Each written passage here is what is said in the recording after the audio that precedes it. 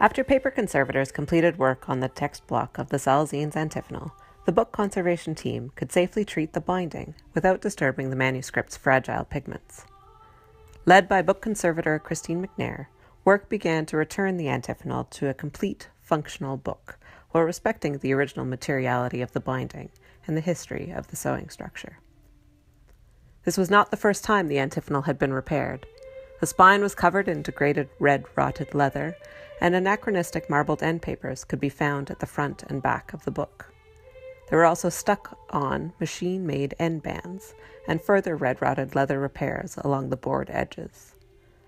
All of these are not the material of the 16th century, but rather tell the story of a mid-19th to early 20th century intervention.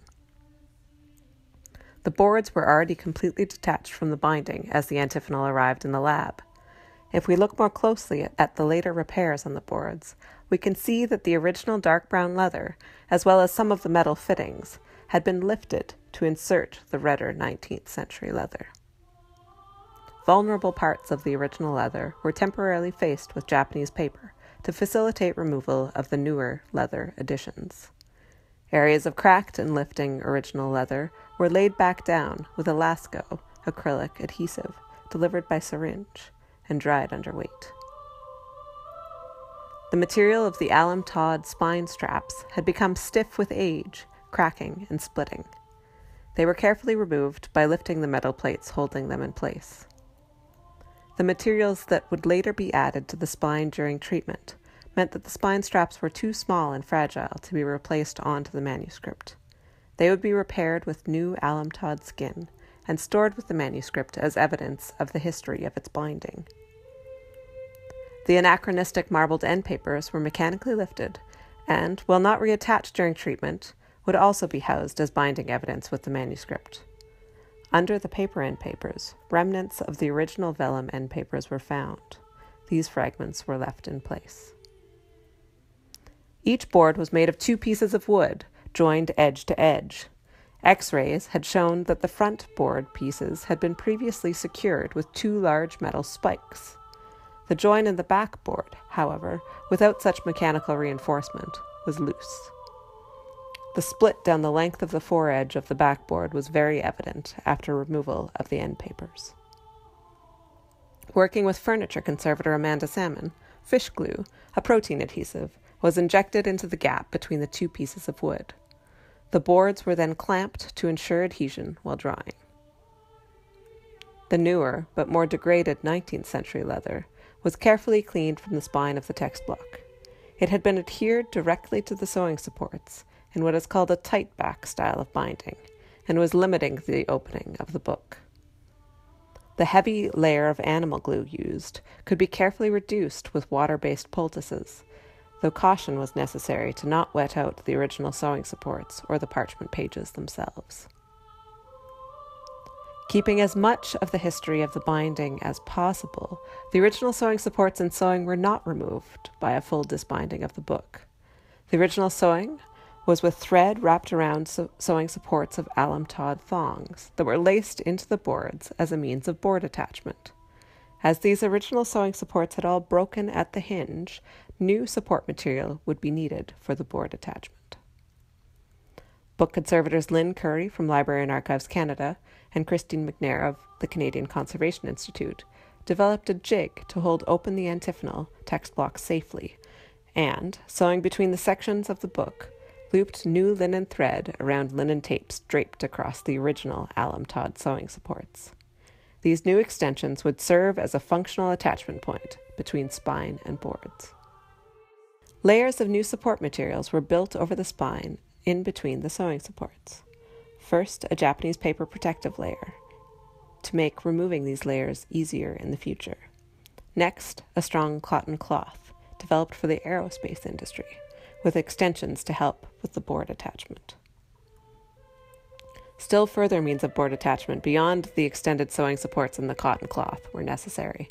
The wooden Antiphonal boards are very heavy, and attachment materials must operate mechanically each and every time the book is opened. The board attachment materials therefore have to be strong, yet flexible. Sewn end bands, called primary end bands, help serve a structural function. attaching to the corners of the boards. Evidence of this style of endband was found in grooves in the original boards, as well as in a stub of the original alum-tawed endband core, visible on the X-rays. New end papers were sewn in place. Rather than paper, vellum was chosen as the material for these end sheets, based on the evidence of remnants found on the original boards. The paste downs, adhered to the boards, serve as an additional board attachment, while the flyleaves protect the first and last pages from wear during opening and closing of the book. The end papers also incorporated an alum-tawed sewn joint, used to help bring the boards into parallel. Rather than create a tight-back structure again, one that would require the covering leather to compress and flex each time the book was opened while restricting the movement of the spine, a structure called a hollow was created. A thin papier-mâché layer was molded to the shape of the spine and its sewing supports. As you can see in these model bindings, this layer was covered with a material that will permit attachment to the boards while not adhering directly to the spine. This spine structure allows the book to open without requiring the spine leather to follow, creating the hollow space for which the technique is named. All of these layers come together to reattach the boards to the book block, first lacing in the new sewing supports, then adhering the various attachment layers to either the inside or outside of the boards. Tanned leather was dyed to match the original leather's dark brown color. An irregular shape was cut to fit around the metal corners on the boards, rather than risk their damage by bending them out of the way. The edges of the new leather were pared down to create a smooth transition when eased under the lifted edges of the original leather. Library and Archives Canada book conservators, Lynn Curry and Manice Marston, are seen applying adhesive, carefully fitting the new leather to the spine, and then tying up the book in a lying press to define the shape of the leather next to the raised bands of the sewing supports. As a final stage of rebacking, the spine leather is turned in at head and tail. One of the greatest ongoing risks to illuminated parchment manuscripts is the continued expansion and contraction of the parchment in response to changing relative humidity levels. The heavy wooden boards of this style of binding help mitigate this risk by applying pressure to the text block, but they can only perform their function if they are applying the same amount of pressure to the entire text block. The conservation treatment of the Antiphonal has ensured that the boards are once again parallel through the use of alum-tawed stubs, as well as a gentle adjustment of the spine, to ensure that the boards lie flat against the text block, exerting the even pressure required. The spine is much closer to symmetrical after treatment. Also visible at the tail of the spine are the silk ribbons marking the location of each full-page miniature and historiated initial. The silk has much less potential for abrasion of the pigments than a paper bookmark would pose. While the Antiphonal originally had silk page markers physically attached, the new page markers are simply held in place by a floating, unattached wooden spacer that rests at the head of the manuscript and may be removed completely. Rather than restoring the missing foredge straps and making guesses about their shape and appearance, Canadian Conservation Institute book conservator Christine McNair worked with fabricator Rick Lane to design a pressure wrap to serve the same function. Made of sealed and dimensionally stable mahogany plywood and a layer of inert polyethylene foam sheeting, with cutouts to accommodate the existing metal furniture, the pressure wrap has alum-tawed skin to stretch over the foredge and spine of the book, and brass fittings to apply slight pressure.